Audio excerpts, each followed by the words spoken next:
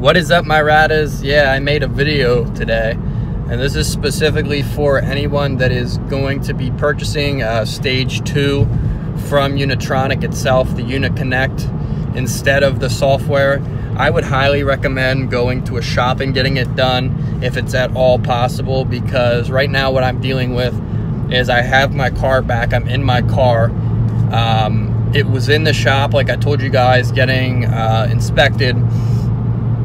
And what I'm reading online is Stage 2 will shut off any check engine lights, any faulty code lights you get on your car. And it prevents a readiness sensor for them to hook up and I guess receive the connection from that when you Stage 2 it through the Unitronic. Usually when you actually go to a tuner shop, what they'll do is they'll install an add-on that won't make that an issue. But for me, what I've learned is that you need to reset it back to factory, to stock, and then take it in. And when you restore it to stock, make sure to drive it 60 miles, because the computer will resense a change in the ECU regardless of what you do. So right now I am driving it for 60 miles. It's so weird giving all the horsepower away on stock, and literally it's night and day now that I've restored it back. The power is down to 210 again instead of the 300 or almost 300. I want to show you guys kind of the difference, because I haven't gotten a chance to ever really show you guys a before and after, and you guys can check out my other videos if you want a comparison of Stage 2. I have a lot of videos of the 0 to 60 times and everything. But even at acceleration, it's not really that quick. Don't really want to drive it too much hard, because you don't want to overspool with the, without the software with the downpipe, because I'm still running the downpipe. But what I've learned is it pays off to have an O2 sensor, the spacer for it. That really pays off because it prevents check engine code. But I also had other lights on that my Stage 2 was preventing from coming on. And what it does is it constantly checks and resets the check engine light too, and that won't work. It depends on how your emissions are in your state, but for Pennsylvania it was a no-go. So now I gotta do all this extra stuff, and I think unfortunately I'm gonna have to pay twice to get it inspected. I don't know, they told me to bring it in right away in the morning, so I'm gonna shout out the company that did it if they actually give me a break. So here, I'll show you guys a little bit of the speed you get. So guys, remember I told you this is stock. So I'm gonna go on a back road right now. Doesn't really change the sound. The sound's still pretty loud.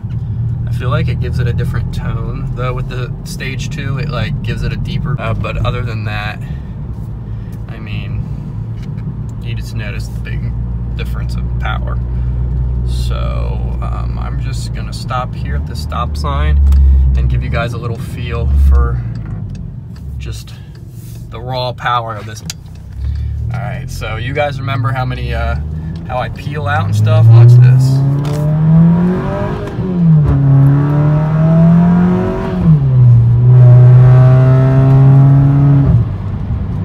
That's almost all the way down.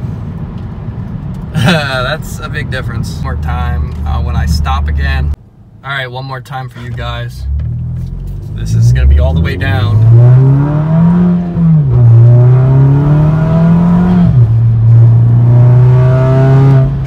Yep, no spin of the tires, nothing at all. It's so weird. Also, what I want you guys to be careful with, what it did for me doing the Unitronic, I don't know if this is just something weird with the 2016 models. It messed with my electronic stability control, my ESC. It's like a little car driving with little burnout marks on your dash. I don't know how to bring it up because it's not on now. It messed with that when I did my Stage 2, so I think that is why my steering started to feel really sketchy and stuff, because I don't think I had electronic stability control on this.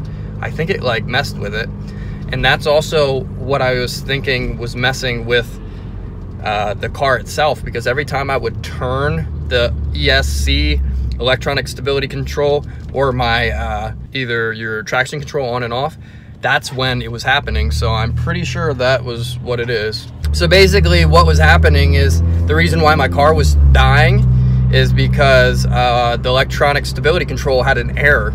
So when I was taking it out of the main mode and turning the electronic stability control off, which I'll show you guys what it looks like here in a second, it was killing the car because it didn't have any electronic stability control. There was an error malfunction.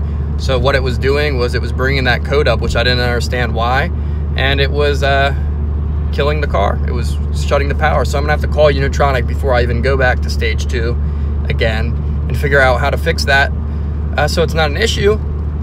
And yeah, so that pretty much solved the big mystery of why my car was screwing up when I would do kind of the pulls without the traction control and the burnouts with it. It was malfunctioning and shutting the car off. This is what I'm talking about, guys.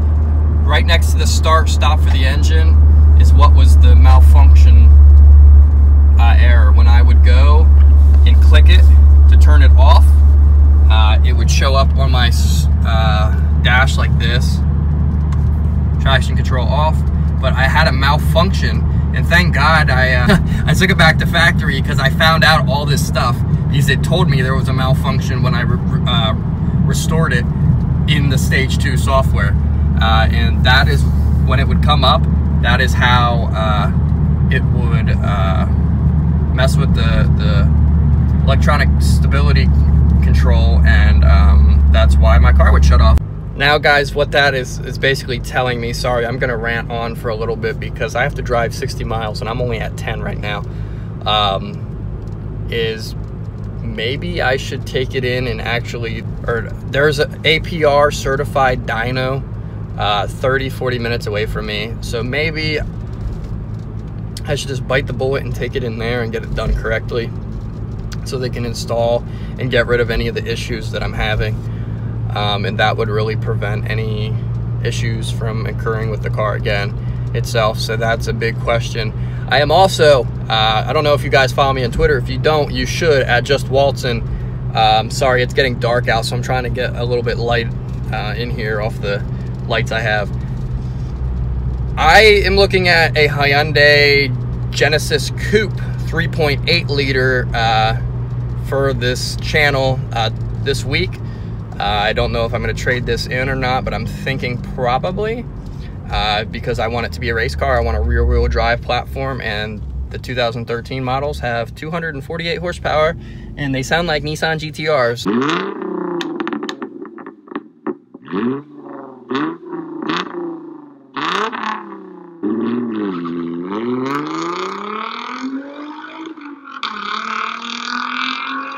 It's actually pretty cool. So what I'm gonna have to do is get that figured out, because I really actually am interested in them, and they seem like really cool cars. They're coupes, like my friend's that he just got, the 86 Toyota, and I don't know, I feel like I should look at them at least. So I'm gonna take my car in once this inspection gets done, which will probably be tomorrow. It was supposed to be today. So take it back in, said the inspection should be done by tomorrow, and then I'm gonna drive this up. They're gonna take a look at it, value my car, and I might have a Hyundai Genesis, but I'm gonna record all that regardless.